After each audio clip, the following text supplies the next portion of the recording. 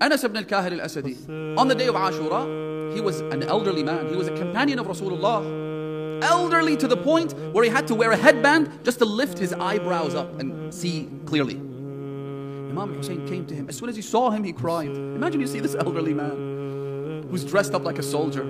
He's in his 90s. Imam Hussein cried. He said to him, Ya Shaykh, why are you doing this to yourself? I relieve you of your pledge. You can leave, you can go.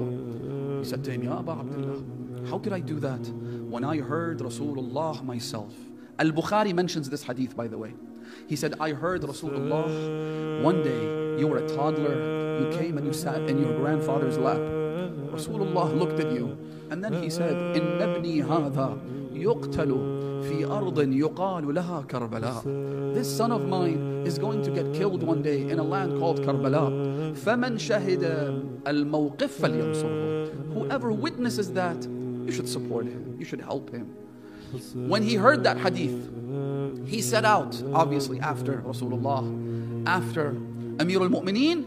He then looked for the land called Karbala. He went there. It was a stretch of desert, desolate, nothing in it. He settled in Karbala. He set up camp. He put up a tent.